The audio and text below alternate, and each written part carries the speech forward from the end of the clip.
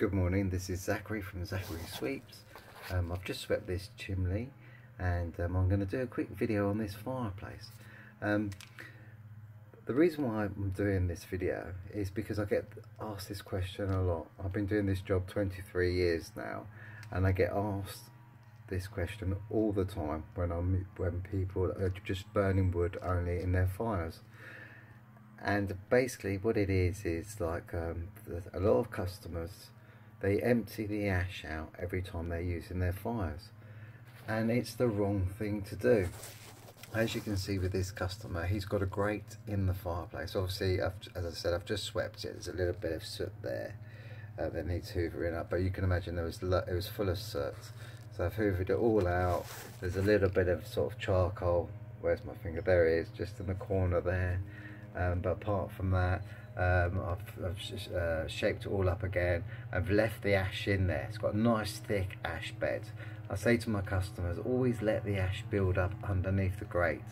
It's so important to do that. You don't want any air going underneath at all. If you look underneath there, there is no air going at all underneath the grate whatsoever.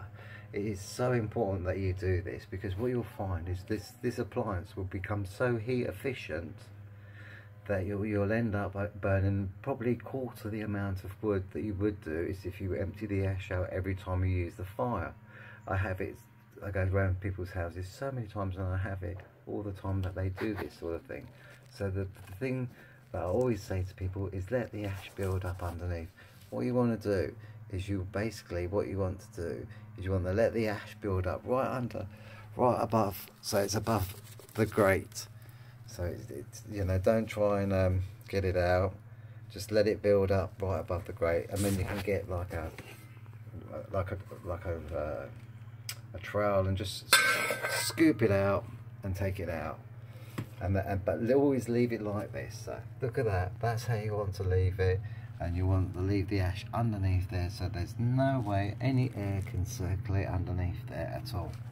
And if you do that, you'll find that your fire burns really efficiently. And then obviously you get your paper and you screw it up into balls. I always say to people, don't tie it up too much, because realistically you want to get the fire going as quick as possible. Because the main reason why you want to get the fire going as quick as possible is not so that the fire is burning as quick as possible. You want it burning, you want the flue getting warm as quick as possible, because the quicker the flue is warm, the quicker that the smoke will go straight up the chimney and you won't have any tar building up in the chimney at all. So like, you get your kindling, you put it on top of your wood. This customer, he likes to put firelighters in there, so he put one in there.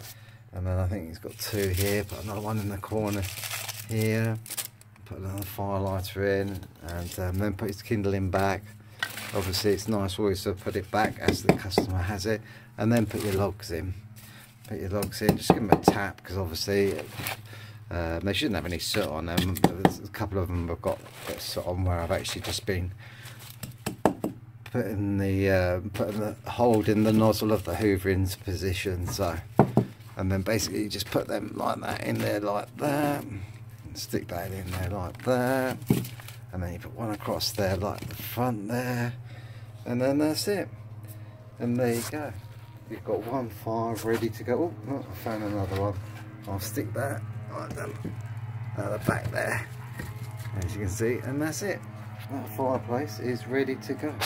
So basically all the customer's got to do is line that piece of paper there, and then off it goes. But as I said, the really important thing with these is let the ash build up. Don't empty the ash out. People have this I don't know why, they have this thing that they always have to empty the ash out every time they use a fire. In the old days, these grates, I mean, I know they're designed for wood now, but they weren't originally in, they were actually designed, the grates were actually designed for coal. They weren't designed for wood at all. They were actually, in the old days, they used to just have an ash bed on the base of the fire, and then they used to have the fires on top. And what you'll find is the ash will become warm ambers in there, and you'll find that you put a couple of logs on before you go to bed, Obviously put a fire guard in front of it so there's no risk of a fire, and make sure you've got a carbon monoxide detector and a smoke detector. And then what you'll find is that it'll be still warm in the morning, where you can come downstairs, put a couple more logs on, and away you go for the rest of the day. But I really can't stress this enough. Don't empty the ash out. Let the ash build up. It will stay in position. You can even compress it down.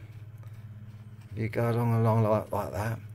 If you're worried about it going everywhere, if you open the door, you can press it down like that, and you'll find that it compresses down, and it won't go rock hard, but it'll go a lot harder, and it won't be dust anymore.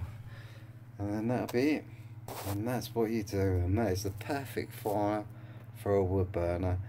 And this fire will go on for a long time. And remember, the more paper and kindling that you put on, the quicker the chimney will warm up, and then all of a sudden the smoke will just go straight out the top. And the warmer the chimney is, the greater the pull on the chimney, and the less soot that will build up on the chimney itself.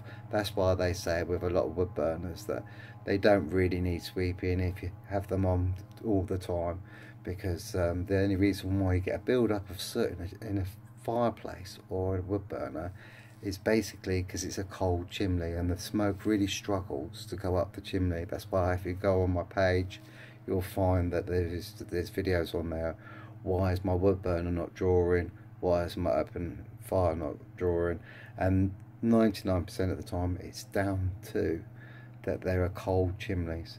But this fireplace is ready to go. I'm just going to hoover that all up, make it all nice and tidy for the customer, and then that's a job done. Have a lovely day from Zachary Sweeps.